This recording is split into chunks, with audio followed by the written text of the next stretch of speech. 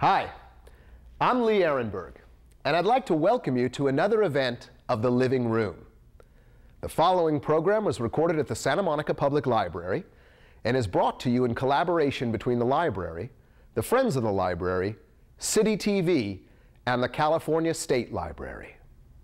Now sit back and enjoy.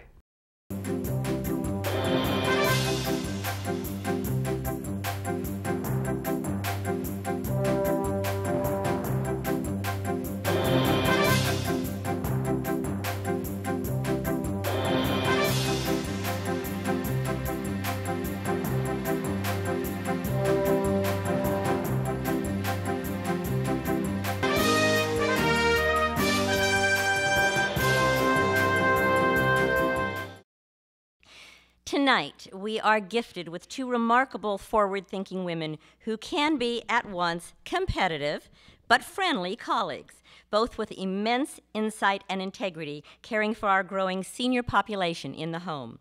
Esty Bienstock is a registered nurse educated at LAC USC. Bunny Dibness has her mini degrees from UCLA and additionally Cal State Northridge. We have a Trojan and a Bruin in the same room, on the same stage, and there will be no cross-town rivalry this evening because these two women serve a purpose here tonight, but more importantly, out in the big wide world of senior care. Esty and her partner in life and business, Amir, are the owners of All Point Home Health, providing both private care and skilled care by their team of highly trained professionals. Esty oversees it all, her finger on the pulse of every client. She is so integrally involved in their overall care, including the well-being of their morale, that she bakes holiday cookies for them and personally, thank you, delivers to their homes. She is a I am short, aren't I? She is a recognized face and voice on the speaker circuit, sharing her knowledge unselfishly with all. And among her many community positions, she has served as vice president of the Rehab Nurses Society and has been a long-term member of the USC EduCare Coalition. With warmth and humor and quintessential professionalism, Bunny Dibness is the Director of Professional Services for Live Home, a multi-city home care company that has grown exponentially to cities across the country. This company is built on a care management model, offering yet another layer of care and competence to their clientele. Bunny brought her depth of experience to Live Home at its inception and has been integral in its rapid growth. She is a recognized speaker nationwide, often a presenter at national conferences and associations, and an educated authority on a vast number of subjects involving senior care. You have the bios in front of you. I recommend highly that you read them and learn more about these fantastic women. I am privileged to know both of them in two capacities, as trusted and respected colleagues and as warm and very caring friends. So now you glean from their knowledge. I'm introducing Bunny Dibness and following her, Esty Bienstock. Bunny, you're on.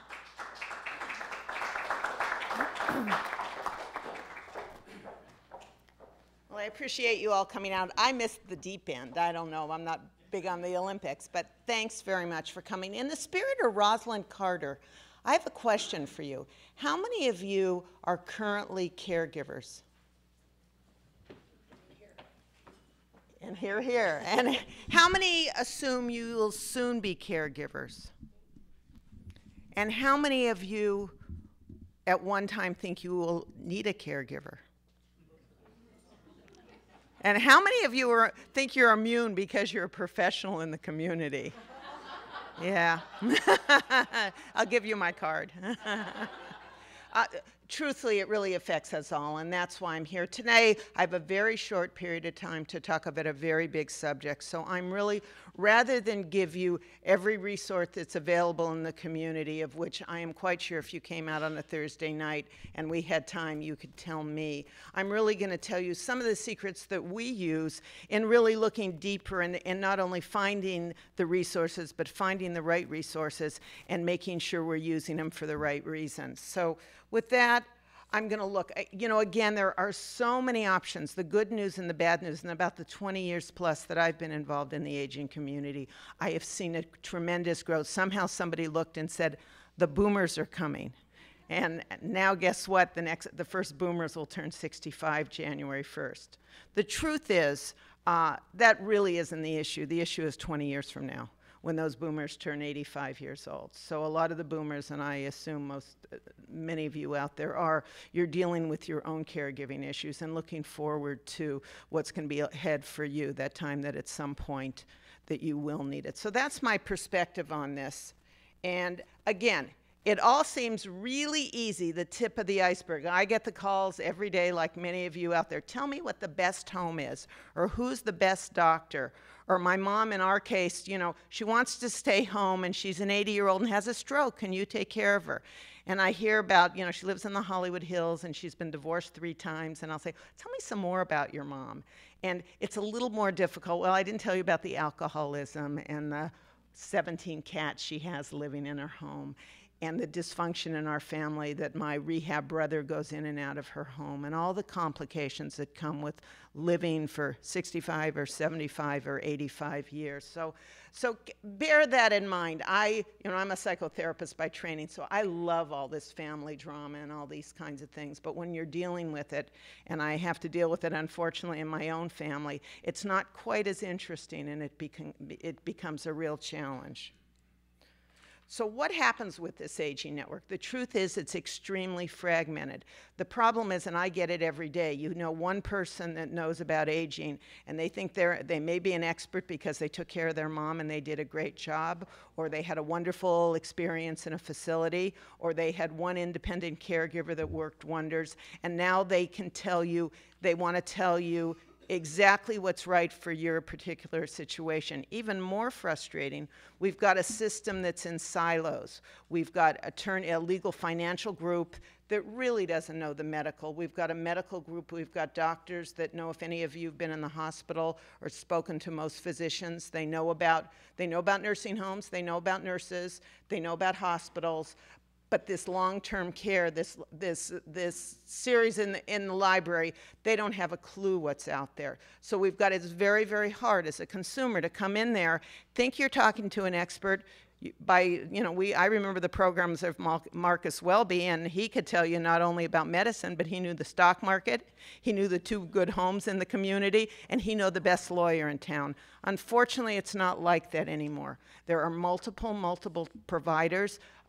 For us, we have in-home services. There are many people. Esty does a wonderful job, and there are 300 others that have similar but not exactly the same kind of services. In addition, we have many people doing many kinds of assessments. We get it all the time. They said, I was assessed, I don't need your assessment. I was assessed by a physical therapist or a neurologist or my Medicare social worker or my discharge planner or my placement person. Why would I need yet again another assessment? So you have to understand our system is confusing for people that are in the system and think they're elder care experts. It's confusing. Again, there's a proprietariness about the information. There is the bias of, and as a for-profit organization, who has worked in nonprofits, there is a bias of the nonprofits to ignore the for-profit world. And what that means now with dwindling resources, people have to scramble about to find out what else is out there besides the public benefits that were available maybe or maybe not before the change in our economy happened. So these kind of things are very, very difficult for the caregiver. And again, the payment structure is fragmented. If any of you were members were veterans and you know about getting medications in the VA, it far outweighs, for the most part, the benefits you get from Medicare Part D. The problem is, if you like your doctors in your regular Medicare system, and those of you who are vets know, you have to go back to your primary care physician at the VA hospital, so they will pay for the medications or you get that reduced rate. So very, very confusing for a lot of people coming out there. So we have to identify resources. Just by a show of hands, and we don't have a lot of time for comments, how do people out there get your resources?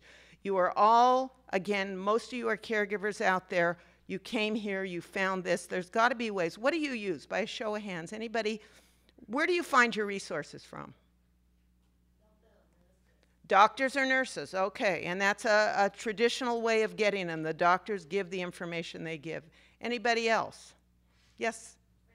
Friends. Testimonials, that's a great way. It's a good way of getting personal experiences, and sometimes you can trust friends really more than the professionals that may play golf with them, but have different experiences. Anybody else? Yes?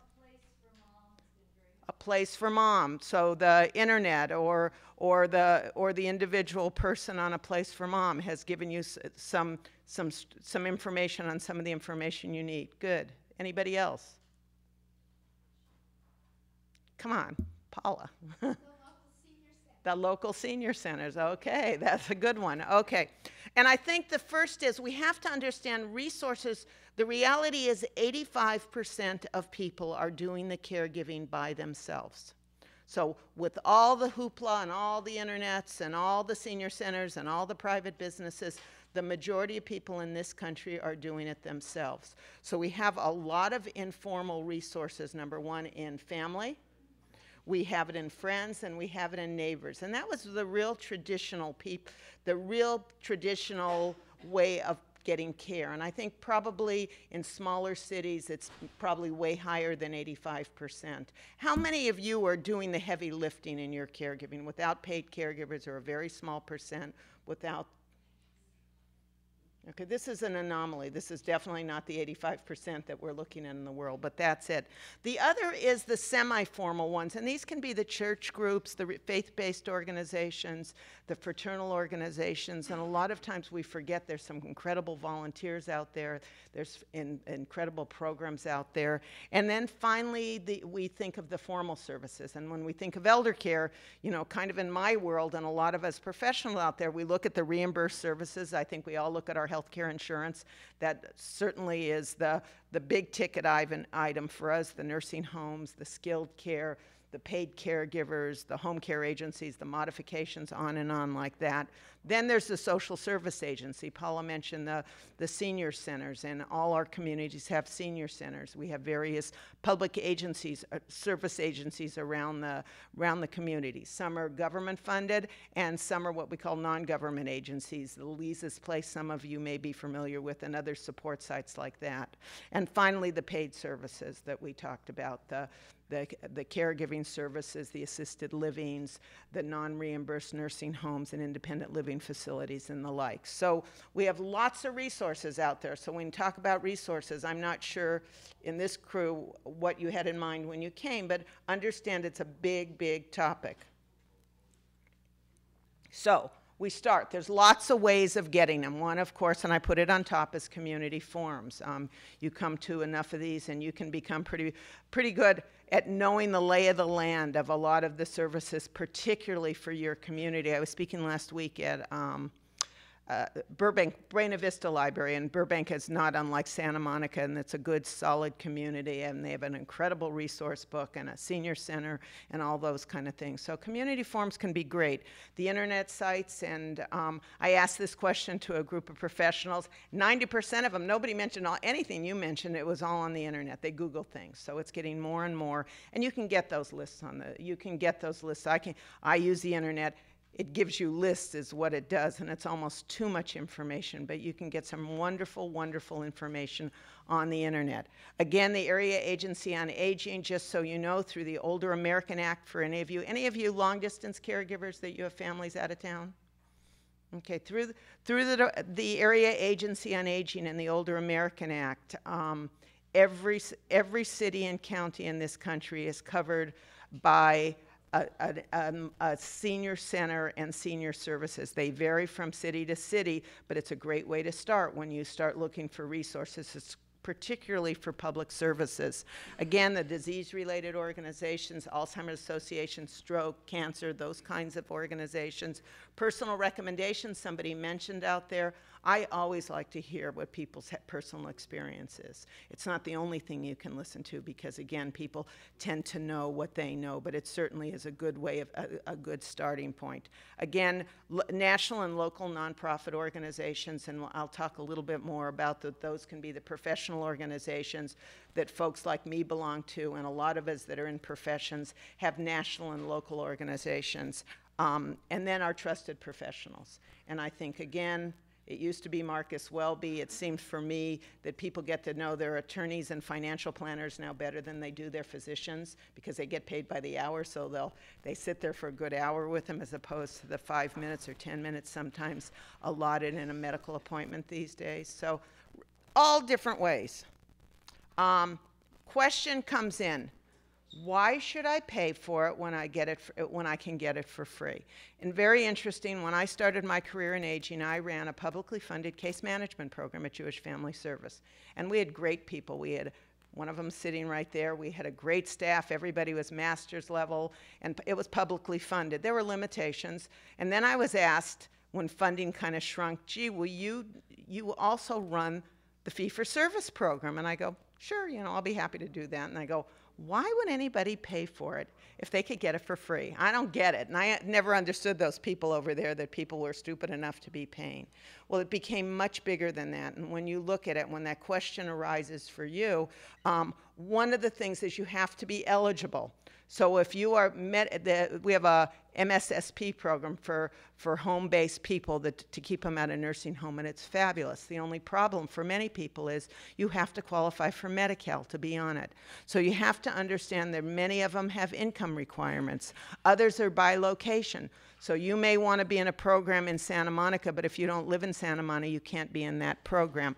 Diagnosis, and again, some are based, some of you are familiar with Regional Center for some of the younger disabled. Well, you have to have the diagnosis, the mental illnesses, and the same. So aging, I guess, is one of those diagnoses, I don't know, but you have to be 62 for most of the programs through the Area Agency on Aging. Again, and then there's the need. So for some, you have to be dependent on certain activities of daily living and certain other criteria. So that's the basics. So even if you say, I don't want to pay for anything, you have to be eligible, number one. Then it depends. You may be eligible, but it may not be available. They say, boy, I qualify for the city program, and that's great.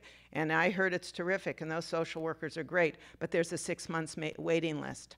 If any of you have tried to get HUD housing in the last, 15 years that I've been around, in theory, it's a great system, but try to get those HUD housing. So it has to be available. There might be urgency. So again, if you need something urgent and you need an assessment, if you need somebody to come out the next day, it probably is not going to be in one of the very, very few of the programs are going to allow you to have those kind of things. So you can't call your shots in the same way. It has to fit your need. If you're an out-of-town family member and you need somebody to be monitoring your mother every week, or those kind of things, or be available 24/7, so if they need them, that's not what the public programs are about. It's an appropriate, it's as best as it can do with a limited amount of resources. So you have to understand that. Really, really important, and a lot of the frustration comes, and I see it when people go into nursing homes, is they have unrealistic expectations of what to expect. So they go into a nursing home, mom is demented, and she had a stroke, and she wanders, and they're furious, and she refuses to eat because she's not hungry, and it takes an hour of prompting, and the expectation is that the nursing home is going to take care of this. Well, the state says the nursing homes have to have 2.7 hours a day of care per person in a nursing home. It's just not realistic to expect that they're going to have one-on-one care. So we have to have realistic expectations, whatever program it is. Some of and I was part of an incredibly good case management program, but when you have 60 people on your caseload, you simply can't give that one-on-one attention that you may want to give. Really important to know that.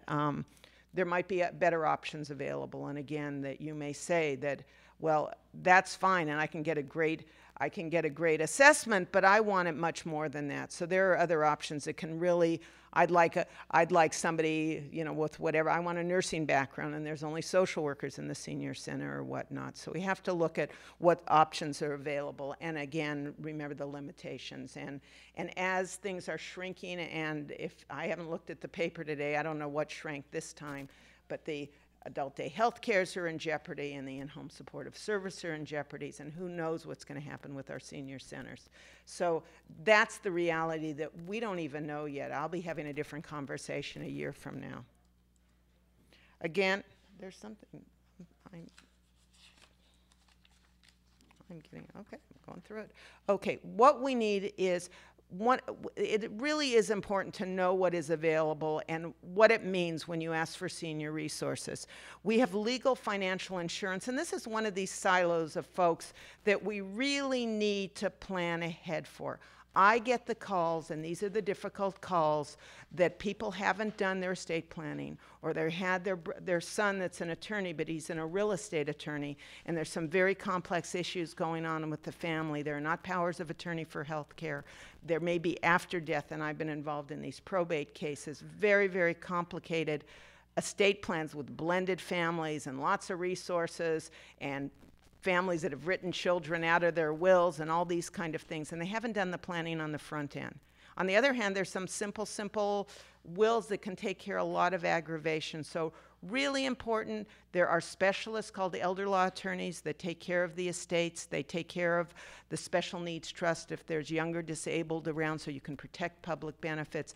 If it has to go to conservatorship because the older adult is in danger for themselves and somebody has to make legal decisions, these are the folks that do it. It is the specialist in elder law. Trust me, particularly some of these contested problems, you start getting people out there. They may have the license. You may have a license to practice medicine, but that doesn't make you a cardiologist.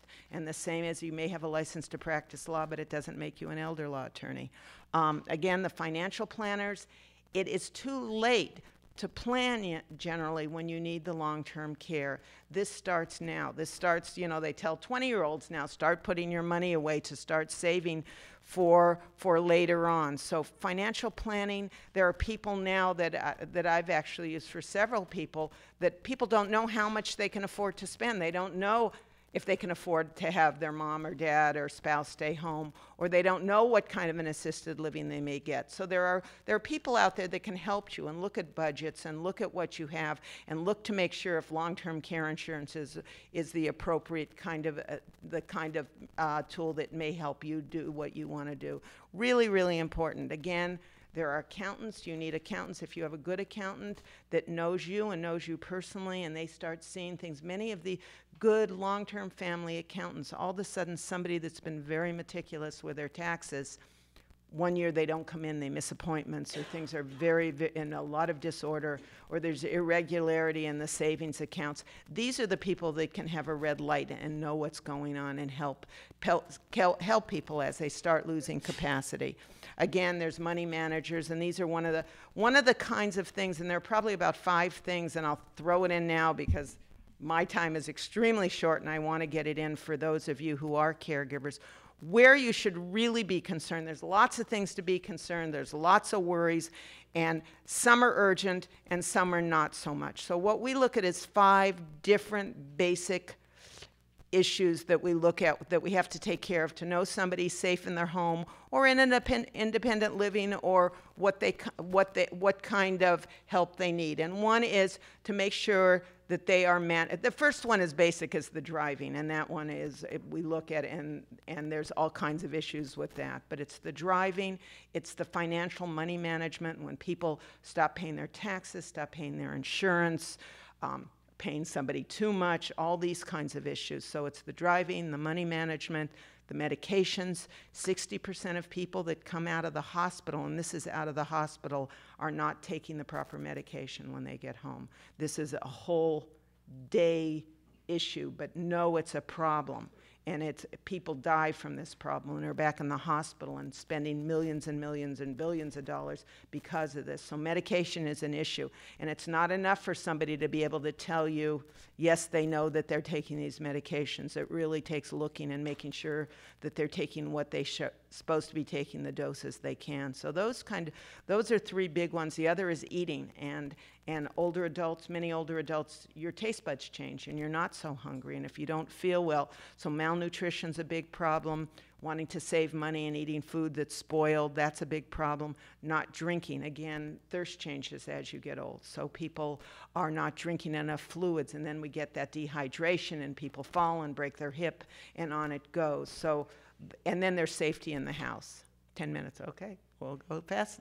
We'll go fast. Again, so those are kind of issues that we deal with. Again, the insurance, the long-term care. The only thing I will tell you quickly is when you come down with a diagnosis of Alzheimer's or a stroke, that is not the time to buy long-term care insurance. It really is not a yes or no. It's an individual, and if anybody wants to talk more about it, I'm happy to answer those questions later.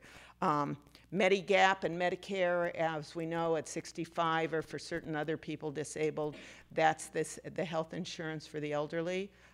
If you've worked a certain amount of quarters, 40 quarters in this country, and there's lots of other criteria for Medicare if you want to know more about that, and I'm going to tell you real fast because they're great and they have great handouts. Center for Healthcare Rights can give you, and high cap programs at a lot of senior centers, wonderful handouts that'll explain everything those programs covered, so you make the decision whether you're going to be on Medicare with a Medigap policy to cover the balance, or you're going to go on to an HMO, or you qualify for Medi-Cal, which can actually become your secondary policy with Medicare. So lots of information to find out. Again, what I'm doing in this half hour, or less, I guess, is giving you what you need to know, and I can, it's pretty easy to find, and I can give you those questions, how to get to it later.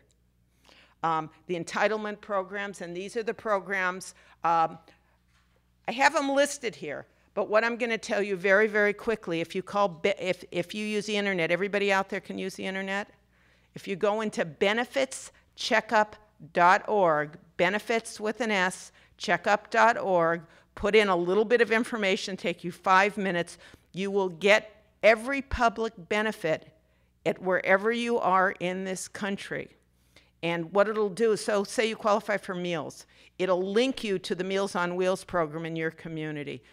Millions of people have used this. It's a tremendous thing. And of course, you can get this information from senior centers and the Area Agency on Aging, and informations and referrals and elder links, and on and on and on. But it's a great starting point for anybody. Only public services. Again, you're not going to get your elder law attorneys. You're not going to get your private care managers and the like, but it's a great service. Again, there's public services, and most of these are not necessarily means tested, but they're safety nets. I have in the back, and because I knew I wasn't going to have time to talk about, there is a continuum. People wait for emergencies. That's just human nature. I know a lot of you are out here, and we get the calls when there's a crisis. This is a continuum of who to call in a crisis. So I'm involved in this elder mediation, and we put together this little continuum, but it talks about all the different, anywhere from clear and present danger, you call 911. You forget about all the fancy services and resources, and you call 911, all the way down to Adult Protective Service and the Ombudsman and public case management programs, private programs. There are public and private and almost everything, and I put this in color because you'll see I put the private in red and the public in the black. So I guess the private puts you in the red, and I don't know why I did that. There was a reason. But it's out there, and if I don't have enough, give me your card and I'll get this. And it has some really good numbers to look at. Again, there's medical, and the only thing I'm going to say about this is there are specialists in geriatrics. Unfortunately, there are not. We have a vast shortage, but there is a very big difference when somebody has studied geriatric medicine. It's a next subspecialty over their initial training. So medications are very, very different in older adults. We're very fortunate in Los Angeles. We've got some centers of excellence that have multidisciplinary teams. So you go to one place and you get the geriatrician and the neurologist and the social worker and the blood test and the psychiatrist. UCLA has one, Olympia Medical Center, Sage Sherman Oaks Hospital has one, USC has them, and there's a lot of them around the community and around the country. Private practitioners that practice geriatric medicine, not so many. It's just, it's a very time-intensive profession, so the reimbursement is so low. Same as geriatric psychiatrists. They're around. Most of them have opted out of Medicare, so you're paying private for those. Or again, there are some. Now, I told a couple people, and if you work at Kaiser, you don't love it, but there's a wonderful senior services that have great professionals. You just really have to be an advocate. On Kaiser Sunset, 5 minutes. Okay. Mental health services, just a comment on that. Adjustment to aging and caregiving is huge. 1 in 2 spousal caregivers over 65 will die before the person they're taking care of. It's tremendously, tremendously stressful. It is normal, and that's why there are support groups there for it. Sometimes there are abnormal things in their psychiatric system. So we have a trajectory of mental health services all the way to locked units, from peer counseling that's right here at Y Senior Services. Again, aging in place, lots of community services. Some are there to enhance and make life nice for some of my young retiree friends that take advantage of all the city services, and that's fabulous. And some people need a little more protective environment to do just what they like to do, and those are daycare programs around the community. There are classes galore, there's exercises, and again, some enhance and some protect. So really important to know the difference and get in the right ones. In-home support. Esty is going to be speaking in detail, or as much detail as she can in a half an hour, about some of the differences of home care, because there are many differences. All of them have 2 arms, 2 legs, and a head, and in some ways that's about as similar as some of the different home care providers can be. Lots of different home care. We like to say we set up a virtual assisted living in the home, because it's not just about getting that care provider. It's making sure you can manage that and oversee that, and making sure your house is safe and you have all that you need in there. There's a medication management program, and there may be some other people in there too. So know that if for those of you who have looked at assisted livings, you can pretty much mimic that in the home. Where it becomes tricky and prohibitive is the nursing home, because that's overseen by a skilled provider, an RN. You get that in the home, and it's way different costs involved and way different skill levels at all. So for assisted living, you can pretty much, there's more and more in the home. Everybody comes to the home now, including dog walkers. Again, alternative housing. Levels of care, really important. Time after time I get the calls and people look at the prettiest building or where they want to be, and they don't take into account their mom or dad may have dementia. They may not want the fanciest place in the city. That may not be the way they've lived. There are now niche markets for different people of different backgrounds, all kinds of levels of care. It is imperative you know the difference. And this is one of those places where I see the mistakes of people listening because their friend's mother it worked out for. They didn't know that their friend mother, and of course they can go to this independent living because they're independent and they can play bridge and go on trips. But when mom is sitting in a bed and her world is much smaller, that may not be the place. Really important to understand the difference and know it and really put in the front end to investigate that. Caregiver support, lots and lots of caregiver support. Anything that we're doing on the other end, we're gonna parallel with caregivers. Really important, those caregivers, you end up become the person being cared for if you don't watch out. And I'm not gonna say too much about that, but lots and lots. It's equally as important. This aging business is a family affair. It's not just the older adults, it's the frailest, because that can change. One stroke, one telephone call, one slip, and it can change the whole what's going on. So really important to take care of yourselves out there. Families have time limitations. They don't have the knowledge, they don't have the time, they don't have the resources. There's crazy family dynamics going on, and probably most importantly, it is extraordinarily hard to be objective about a family member when you're taking care of them. That's where folks like me and my profession come in. We have geriatric care managers and city case managers.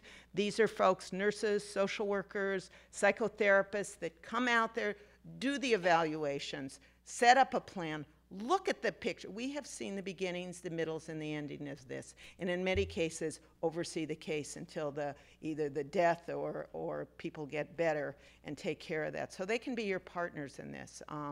Really, really important, particularly if you're from out of state, or you're working full-time, or you're simply overwhelmed, or you don't get along with the person that you're taking care of. So this is a profession that's grown in the last 20 years. Again, there's a city component of it that mimics it with the same assessment, care plan, coordination of services, monitoring and oversight, and then exit plan, just a little bit different in the way it's done. So really important to know about those. Again, it's the understanding, the planning, and the managing. So going discharged from a hospital, getting a list from a discharge planner is really not getting resources. It's getting a list from a discharge planner.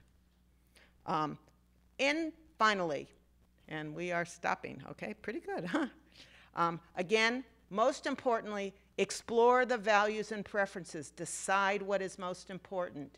If the most important thing is to be in the home, or the most important thing for many is to be near family, then it does not make sense, like the call I got yesterday, to move mom up to the Canterbury in Rancho Palos Verdes when the daughter lives in Mar Vista because her mother thought it was pretty. There is probably better options. And we have one sitting back here for this mom. But her friend's mother liked it, and that's what she got. So really important. Family for many is the most important things. Pretty environment for some is important. The skill level is some is important. Being around Jewish people or Catholic people. There's a new Japanese home I just read about. That may be the most important. So you have to look. Remember, values don't change. Those are the kinds of things that are important. If family is important, if religion is important, if food is important, that's not going to change. Preferences, if you have a blue room or a pink room, or if you're on Olympic Boulevard and you'd really rather be on Wilshire Boulevard, we can negotiate those kind of things. So really important to remember. Again, remember everybody, know your style. If you like to do all this and you really like the caregiving experience, don't give it up. If you like part of it, if you have a brother that likes paying bills, let him pay the bills and you spend the time with your mom sitting there for hours and hours, or vice versa. Learn about the options available. You have to evaluate the financial realities. Again, don't wait till it's too late. Acknowledge your obstacles, consider alternatives, and then identify who can help you. You've got a room full of people. I think half the people in this room can help you in one way or another. And in closing, it pays to plan ahead. It wasn't raining when Noah built his ark. Hi, I'm Esty, and I'm the owner of All Point Home Health, and I'm going to talk about some of the options that are out there for caregiving issues. Basically, I'm going to give you some clues as to how to figure out what it is that you need, because what's good for me or what I may need may be different than what Mrs. Jones needs for her family. So you have to be able to figure that out. How do you assess your own situation? Do you get someone to come in and help you assess it? Have you been dealing with some of these issues and basically kind of know what it is that you need? So how do you basically figure that out? I'm going to give you some care options, and then after I'm finished, Bunny and I will be able to answer some of your questions, because there are different issues that are affecting all of you, and it depends on what is affecting you that will make you decide what questions you need to ask. Basically, 20 to 25% of family members are involved in elder care, and that's getting more and more. The baby boomers are getting older, and what's happening is that realistically, for myself, not one of my friends doesn't work. So that it's very different than when my mother had to help take care of my grandmother. My mother was available. She didn't have a full-time job. Whereas now, what is happening is that there is a thing called the sandwich generation, where you have family members that are dealing with their aging parents, but are also dealing with teenage and college kids. And they are feeling like a piece of, bologna in between two pieces of bread, and it's like everybody else gets taken care of except the person themselves. So it's very, very difficult. 80 to 85% of the people who are dealing with caregiving issues are dealing with them by themselves. Many times, I saw that there were a few hands that went up. What happens is that you're here and your loved one might be in Podunk, Iowa. And what happens is that you're very nervous. You can't pick yourself up and move to take care of all of their needs. But what happens is that you have to be able to figure out, what are you going to do? How are you going to give them the help that they need? And what happens is that we're finding that a great deal of this 85% are elderly people taking care of their elderly loved ones. So it's not always that easy. It's not always the daughters or the sons that are having to deal with the care, but sometimes it's an 85-year-old taking care of an 82-year-old. And you know, they don't always know, first of all, what to do, and physically and emotionally don't have the strength to do it. 75% of caregivers are women. And what you do is you find that a lot of times women are the ones that are helping make decisions and taking care of their parents as well as their husband's parents, so that they're the ones that are dealing with the majority of the caregiving issues. 50% of caregivers are working outside of the home. And what happens is that truthfully, I think that it's more than 50%. In our age group, in the 50s, in the late 40s to 60s, I think that there's many more people that are now working, unless they've lost their jobs, but you know, in this economic situation, but there are more people than 50% that are really out in the working world, as well as having to take care of their loved one. When you end up taking care of somebody, what happens is that your whole family dynamics changes. And what happens is that it's like your everyday life becomes different than what it was. And by being able to ask for help, it allows you to be able to look at things much more clearly. I think that what happens is that both Bunny and I get the phone calls that are crisis because people just don't know what to do, and they wait a long time before they decide that they need to do something to be able to help them. I think that asking for assistance, it can make a difference in the quality of life, not only for your loved one that needs the help, but also for the person who is the caregiver. Remember that it's all about quality of life. I think that, you know, the quantity, you know, it's great. All of us are living longer, and for a great majority of that time, we're living longer and healthier. But once you become ill and you need assistance, if one person is taking on the total responsibility, it becomes detrimental for that whole family unit. I think that you need to consider the difference, what your needs are, by knowing what the medical conditions are. Did something just happen right now that may make you need help? Oftentimes someone falls down, breaks a leg, breaks a hip. They may need care for a short period of time. It may not be an ongoing situation. Is it a chronic illness? Is it dementia, where it's becoming worse and worse, and the person is no longer the person that you once knew, and is becoming less and less able to take care of themselves, and you're not able to see them as who they once were? Are they having balance and mobility problems, dexterity problems, and where they're not able to do for themselves? Are they not as strong as they used to be?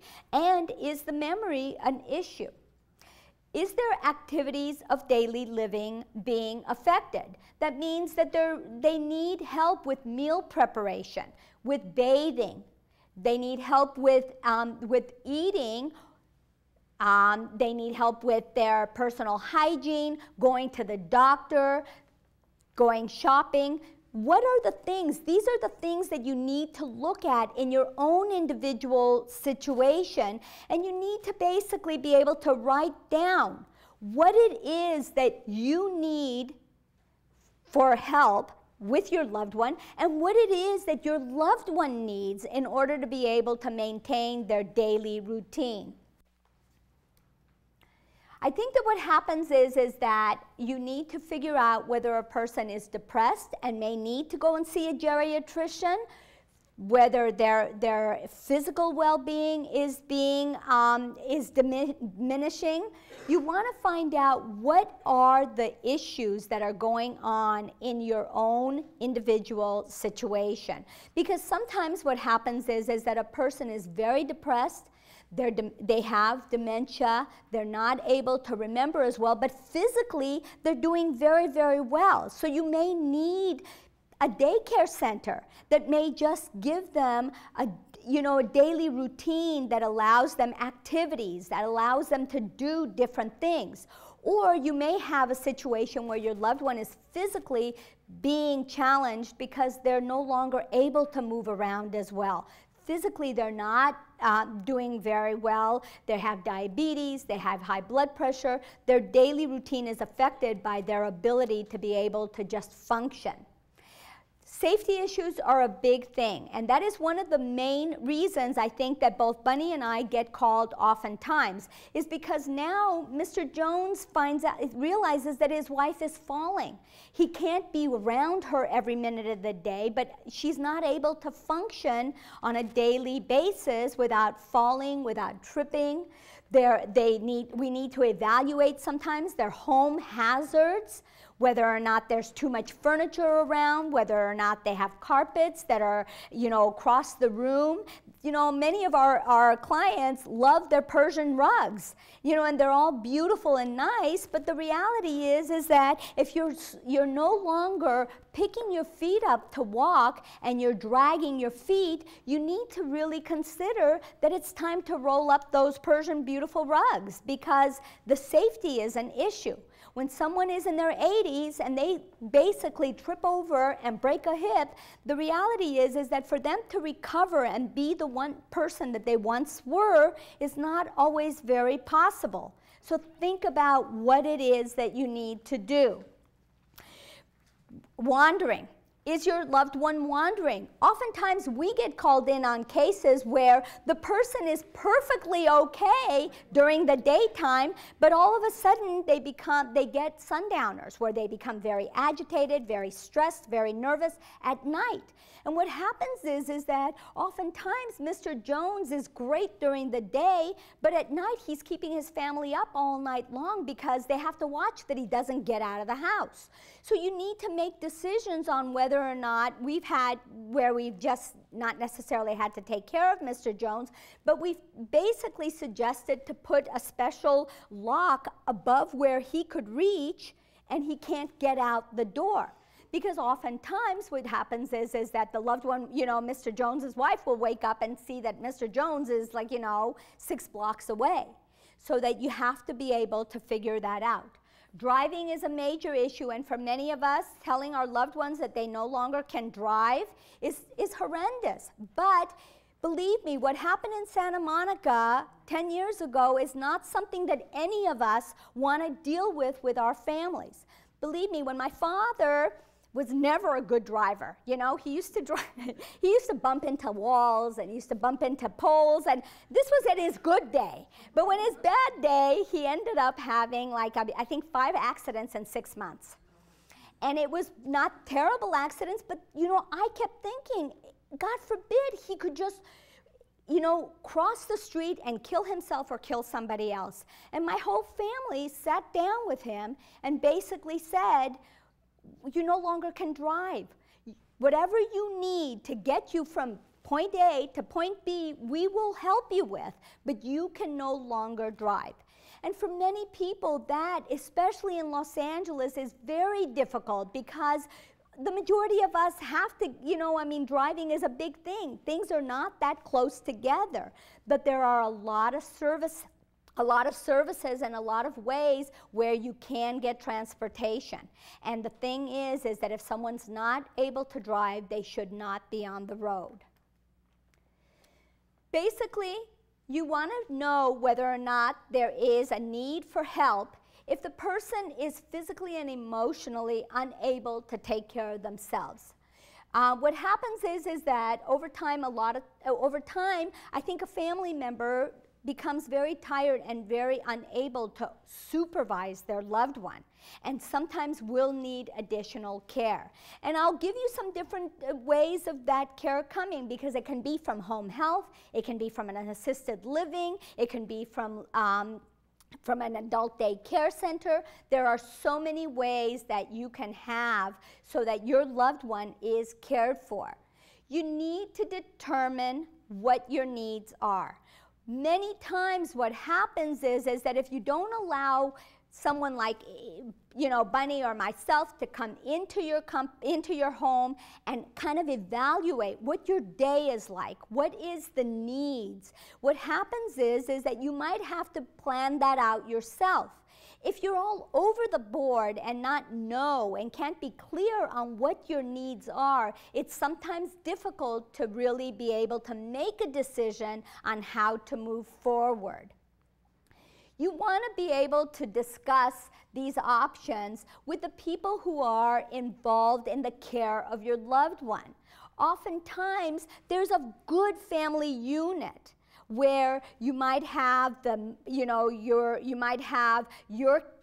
yourself, your husband, your kids, that may be helping the grandmother or the grandfather, having a schedule where there's someone there a few times a week to make sure that things are going well.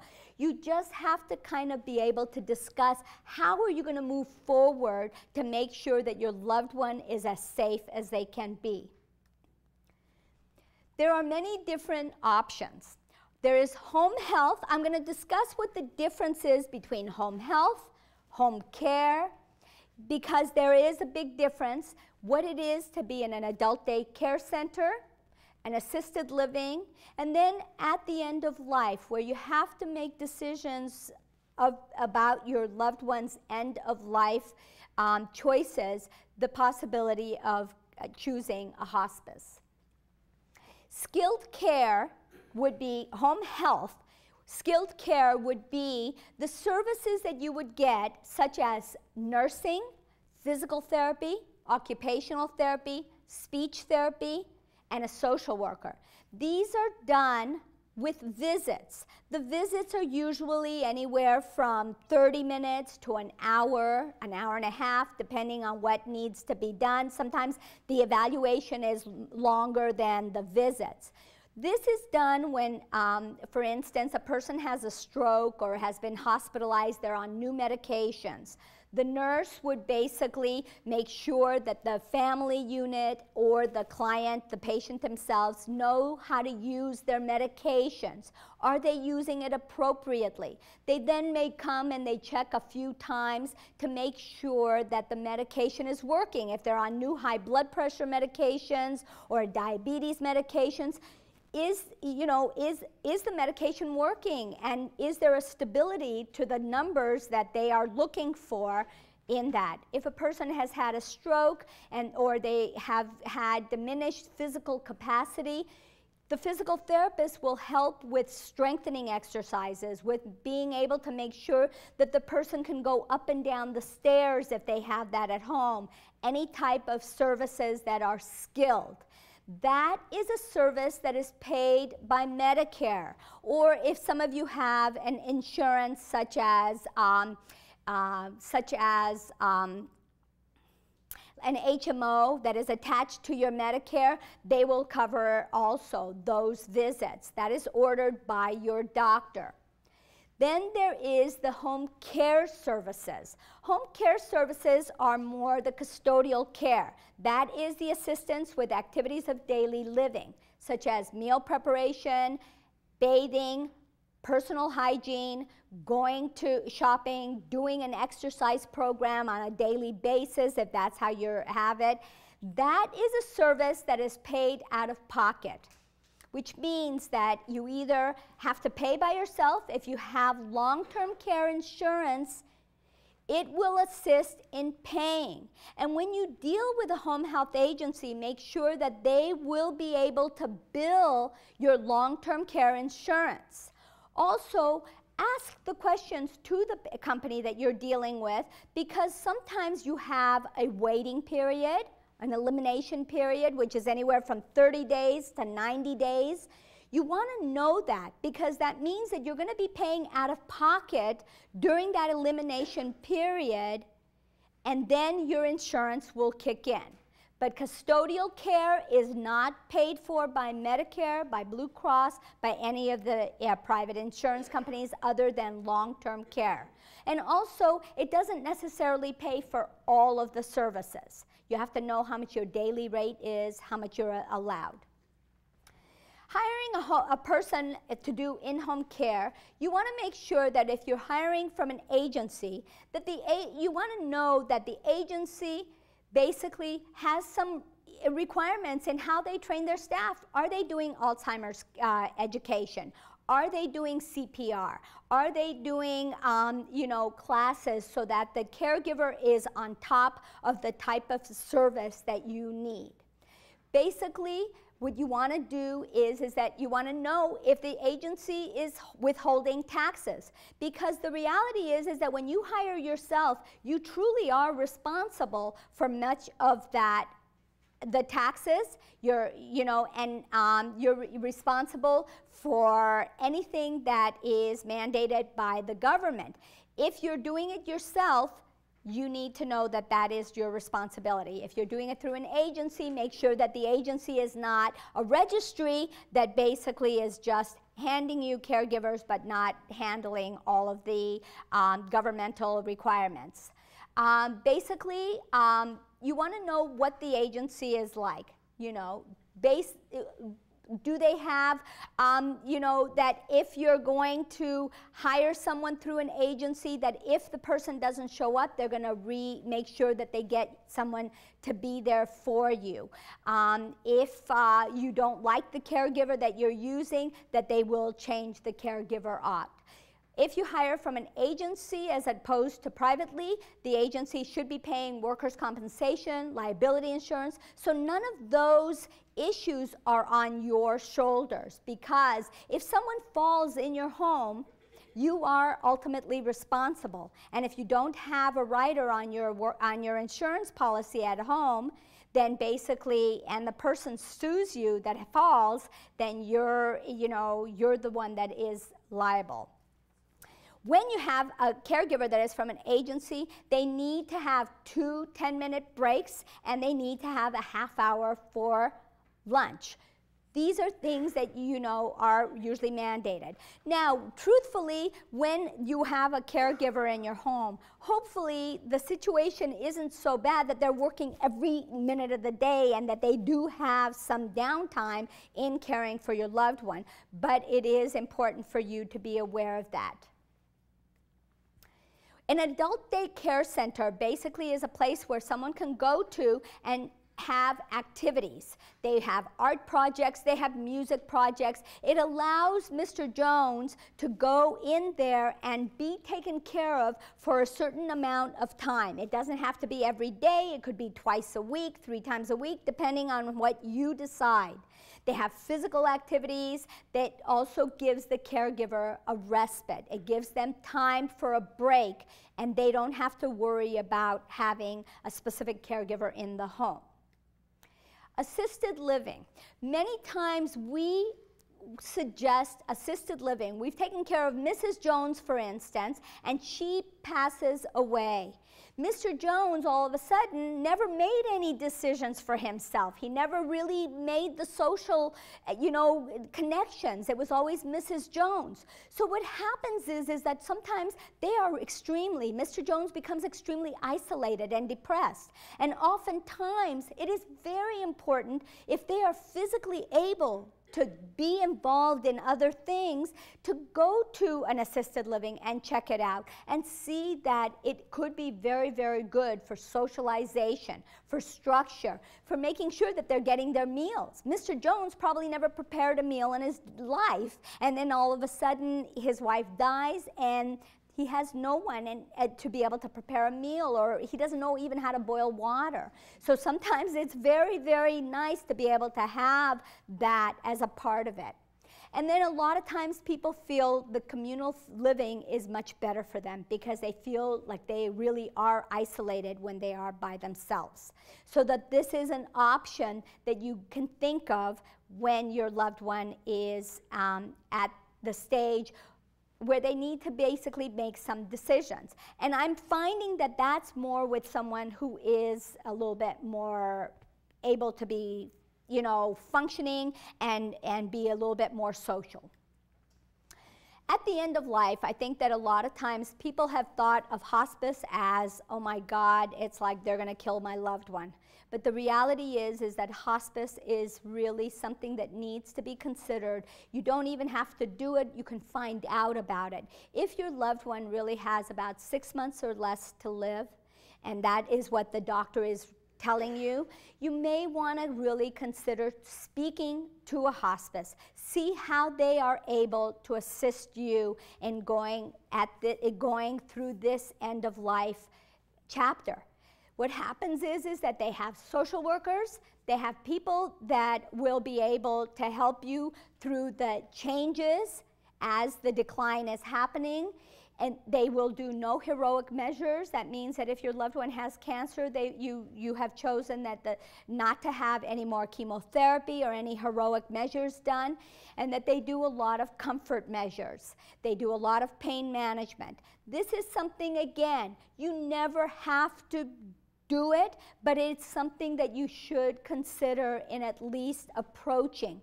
Talking to a hospice should the end of life be coming close. In conclusion, please make sure that you make decisions because you are trying to make the quality of your life as well as the quality of your loved one's life the best that it can be.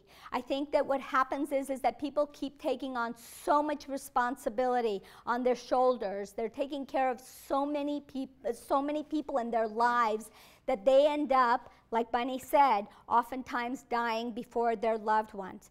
Please make sure that when you take care of the quality of life for your loved one, the quality of life for yourself will also be better.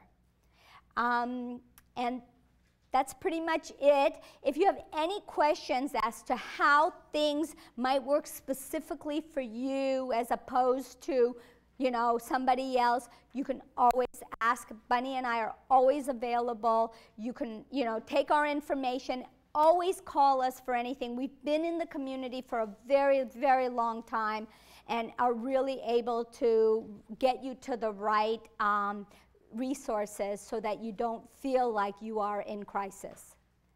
Thank you very much. If any of you have questions, please raise your hand. I'll bring the mic to you, and if you want to direct it to either Bunny or Esty specifically, do so. Otherwise, they can just kind of toss it back and forth and jump in and answer you. So, okay. Let's start right here, and then you can pass it back to the lady behind you. How about that? What suggestions do you have for getting the person who needs care to participate in the process of looking into what assistance is available before there's a crisis? Both my husband and my father need care. Their attitudes right now are, well, you can do it, and when we need help, we'll get help. But I would like to not be the person that calls you in a crisis, start lining up some things now. So I'm sure you must run into that in your business. How do you get these people involved? I think one of the issues in it, whether it be getting care or writing estate plans or looking at insurance or starting a 401k, it is human nature to wait for the crisis. But I think we have the advantage of knowing that these issues are coming. So you use this evening as a discussion. Use it as unmarked. I was talking to these people, and there's a lot of things that we really have to plan, so it makes it much easier. That old stitch in time, save 9. Let's talk reasonably. It may take you be able to do it. For many families, they can do it themselves. Or they have a bunch of siblings, and one of the siblings is that designated person that can open the conversation. Sometimes it takes a professional and neutral. Also, what happens is that you have to be honest. And I think that you have to basically say, that in the last few weeks, I've had some concerns because I know that you want me to be the caretaker, but I don't feel that I can do it, so that I can't do it all the time. I can't be the 24/7 person. So can we sit down and talk about some possible options? Maybe we can have someone come in and talk to us about what's out there, and then maybe not pick everything, but have some things that we are starting out with. You know, I think you're kind of ahead of the game, that they already said you're going to be doing it. Most families just assume that's going to happen, and that's where the problems come in. Yeah. We're going to have to keep our answers a little shorter because there are Yeah. people with questions and we're on limited time. Bunny, you had a slide that talked about insurance, Medicare/Gap. Yes. I just turned 65, and I'm having to consider the Gap part. Yes. And I'm finding it extremely confusing. I don't, I keep looking at the different Gap policies associated with Medicare, and it's just a big confusing mess to me. My mind just doesn't seem able to organize that. Do you have any suggestions? Everybody knows what a Medigap policy is? Okay. Medicare, if you're in the standard Medicare, will cover certain percentages of your insurance. So they tend to say $100 a visit is normal and customary. So Medicare will pay $80. The Gap fills that in. You have to pay a co-payment at a hospital of maybe, I don't know what it is now, $750. The Gap will take care of that, so there's no out-of-pocket expenses.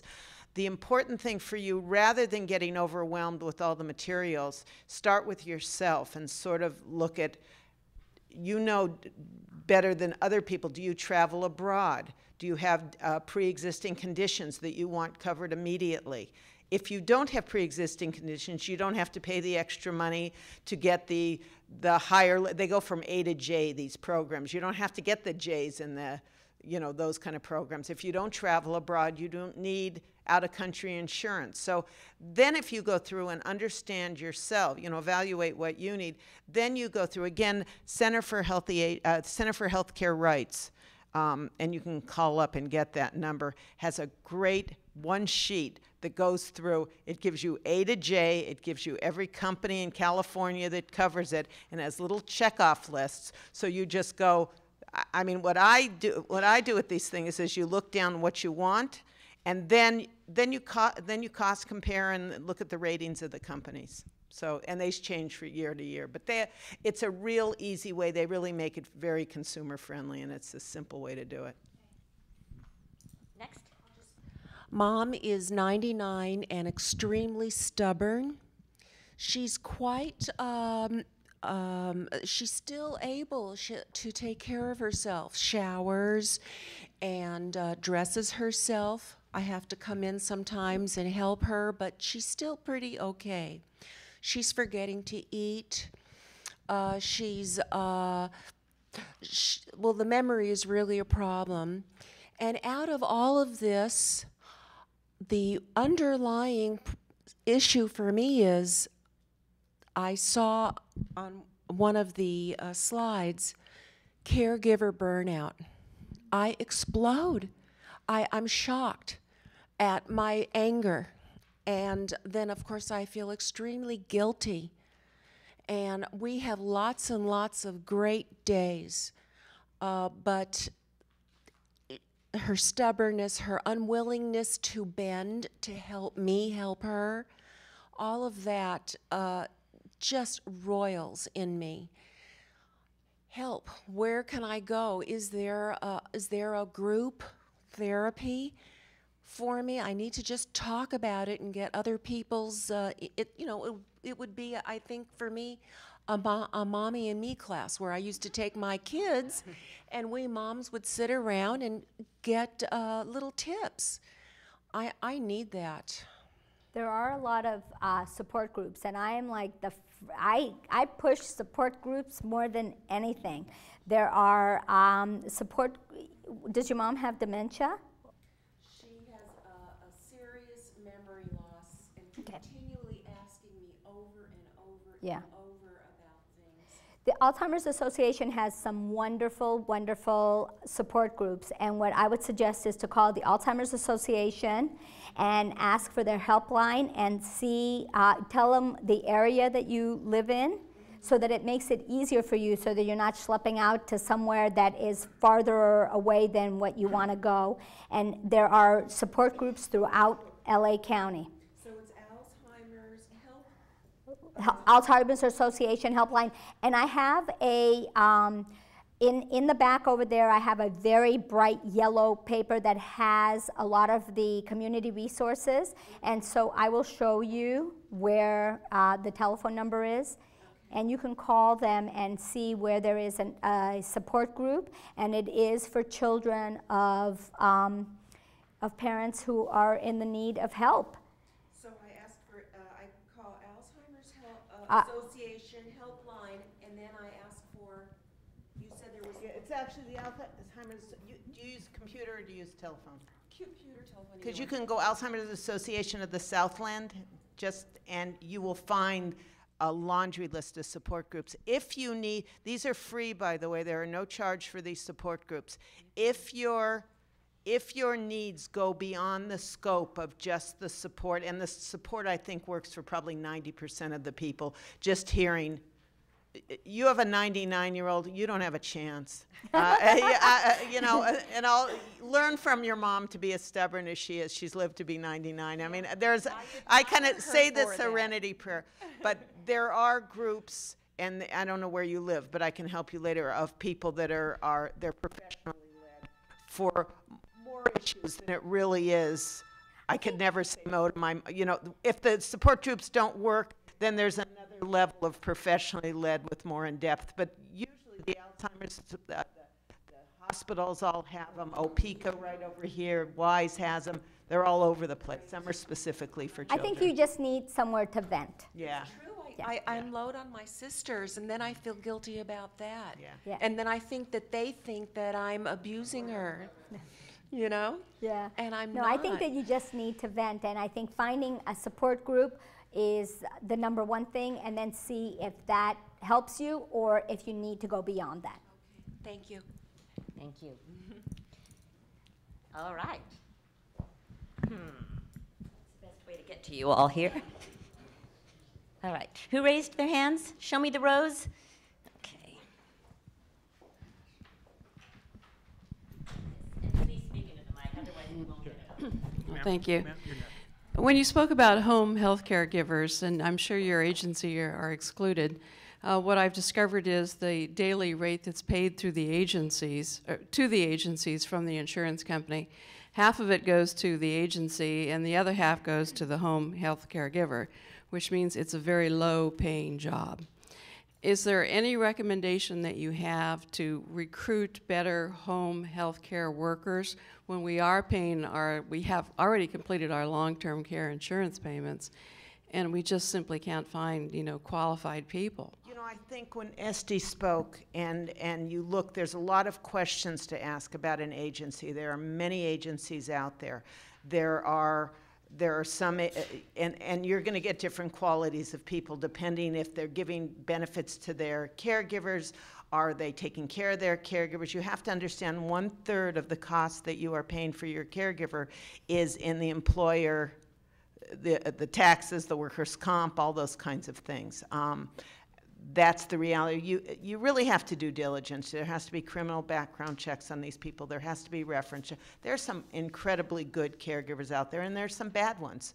So they really are out there. You just have to, it can't just be that your neighbor told you about a friend and it worked for them. But there really are if you do your due diligence. And And we've ended up even with a couple of police reports that we've had to do for people. Okay. So it's a side very conversation, hard but there to are find these people. well, okay. Any other suggestions?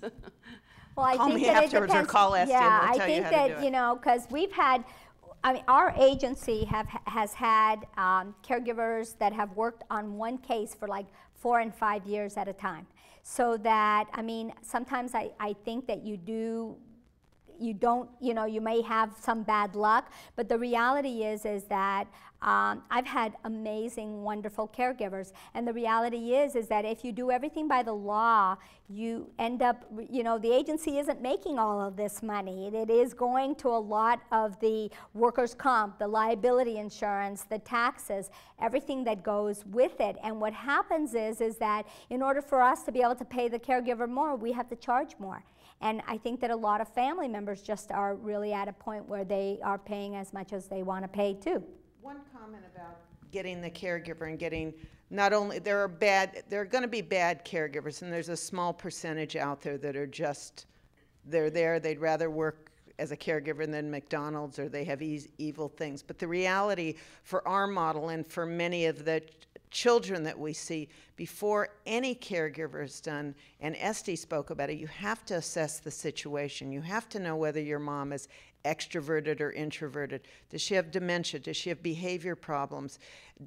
All the other kinds of issues, not only her skill needs, but her personality needs. So we send professionals out and we match them before we send them out. So what might be great, does she need what does she need somebody with training in transferring or mental health, or does she need a driver and somebody that cooks French cooking? So you have to individualize it for your mom, and you can do it. There's lots of lists how to do that, or in our case, that's our model of caregiving, or there's private care managers that do it. But you really have got to invest in the front end of this thing, because there are plenty of people out there with good experiences, as Esty had said. Okay. I echo very much what was said in the front row. I'm that sandwich generation. I have a 12-year-old. I'm working on my teaching credential and taking care of a 76-year-old who isn't performing as well as this 99-year-old. And stubborn doesn't begin to tell you, and the guilt, because of feeling, enraged about her inability to do what she needs to do to take care of herself. And it didn't even occur to me that their taste had changed, because she's not eating, she's not drinking water, and she smokes, which is making me nuts. So I have bronchitis for the 4th time this year. So I feel like I'm like scratching the surface. Where do I start? When you gave that list, 5 basic needs: driving, money management, medications, eating, thirst, safety, I thought, okay, hygiene, dementia. Where do I start? There's just so many things I need to get a handle on, and then know where to go next. Really need to look at the picture and get a plan going, and then decide, should she be at home? Should she be placed? How much does she need if she's stubborn? And believe me, the majority of the cases, people are not thrilled and say, oh goody, I get to get a stranger coming into my house to help them. And so then you have to balance her need for autonomy, and when I hear a 99-year-old, I know it's an uphill battle. And then where do you have to say, no, I'm not going to let my mom fall and be dehydrated and go to the emergency hospital? At that point, that's a deal breaker, and she has a choice. And there are people that can help you do this, or you can be tough, or sometimes it's a sibling again that can say, this is the deal, Mom. Either you get this amount of care, or we'll find a really nice place where you can get, and there's some real good reasons for that. But you have to, the biggest, and we get these calls all the time, but I find the biggest, at some point, you have to decide when it is no longer okay. And at that point, you start having to do legal things. And there are, unfortunately, it's very rare and it's a horrible thing, but there are, sometimes it's so extreme and the dementia's so bad and the executive function so bad that you don't have a choice. And sometimes you walk away and say, you know what, I can't do it. So those are we're not going to answer it in this, but the support groups are really, again, as a basic economical way of getting some of these questions, as it's listening to your peers. They really are a small investment of time compared to what you can get. And again, these assessments, like the care and the case managers do, that's what we do on a daily basis. We go out and put together a plan, and then you decide. And then you work on the fine-tuning of, it's great to have this plan, and then you have plan B and C and D. And also, you have to sit down and really kind of think for yourself, or if your family is involved with it, see what it is that you can do and what it is that you no longer can do, and really present this. Because the reality is that I think that what happens is that because you're feeling guilty, what happens is that you end up doing much more than what you're really physically and emotionally able to give. And so you have to be very clear on what you're able to do within your time, because you're going to school, you're doing a lot of things, within your ability, because you have children that you have to be also involved with. So if you're more realistic about what you're able to give, then you're able to see what it is that you need to do to move forward. and it's a little bit clearer. Okay, any other questions? We're going to wrap this up so you can... One very quick question. Yes. My father is 95, sharp as a tack, but has macular degeneration, and he's hard of hearing, but we walk every day. And I really do think this is a female thing of control in the house, because my mother had Alzheimer's and she was somewhat like what the ladies described, but my father is agreeable to everything. So I think men are just much easier. But Dad is fabulous, but and even though I'm a Bruin, either one of you could answer. My father has an internist, but would you recommend us getting a geriatric doctor? We went to a Mr. James Davis at UCLA one time, and my father says, well, why would I have a geriatric doctor? I'm only 95, you know. I mean, I'm in great shape. What's wrong with me? But you know, what do you think about two doctors? I think long-term relationships with your internal medicine doctor, if your dad trusts him, are priceless, and I would never give that up. If there's some question... Oh, no, I'm not. I'm saying about having both. If it sounds like a lot of your needs are functional, so...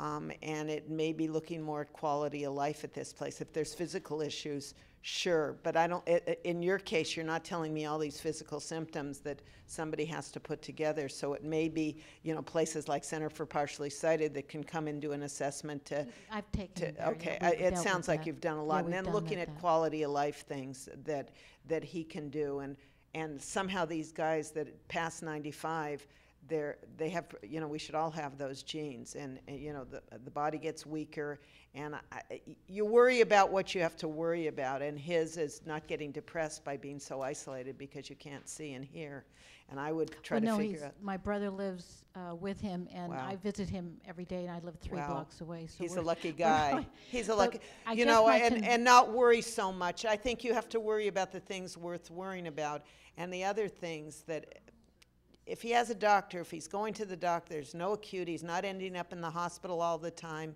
then at a certain point, I think we don't have to be running to doctors all the time either. You know, I threw up a bunch of resources up there, but they're not so everyone uses all of them. I mean, I really think you have to balance these things, and you take lessons from these people. I don't know what your mom 99 is doing, but I wouldn't mess with her diet, and I wouldn't mess with her temperament, and you know, you know, that kind of thing. But it really, it's hard. I mean, it's hard. People have lived, you know, he's lived 9.5 decades like this. So if he wants to go, terrific. He was neurotic and all this, and he likes going to doctors, then do it. If not, I wouldn't push it if it was my dad. Okay, thank you. Okay. Esty, Bunny, thank you so much for all your expertise and knowledge.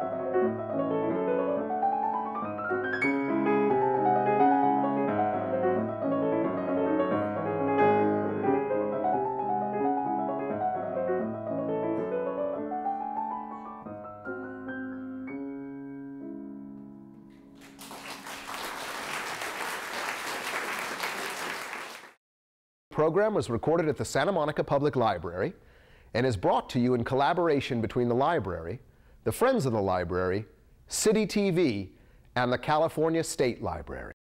That's a wrap on another episode of Cool People, Places, and Things here on the West Side. For CityTV, this is Lee Ehrenberg. We'll see you next week.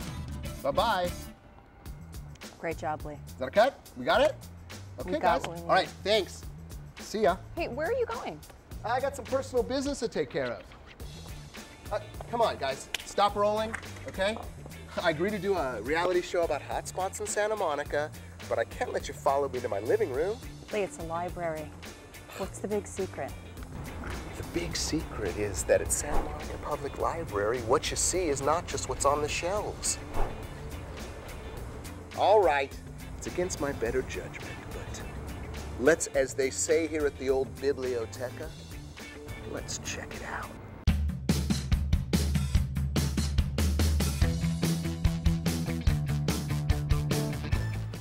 Wow.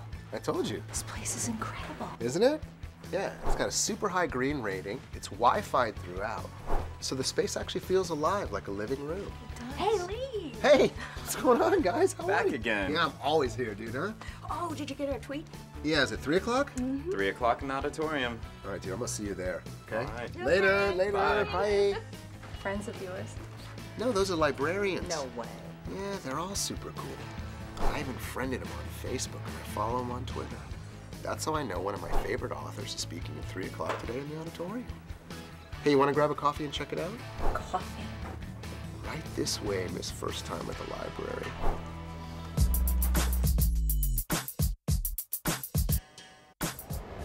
Oh, It's a good latte, right?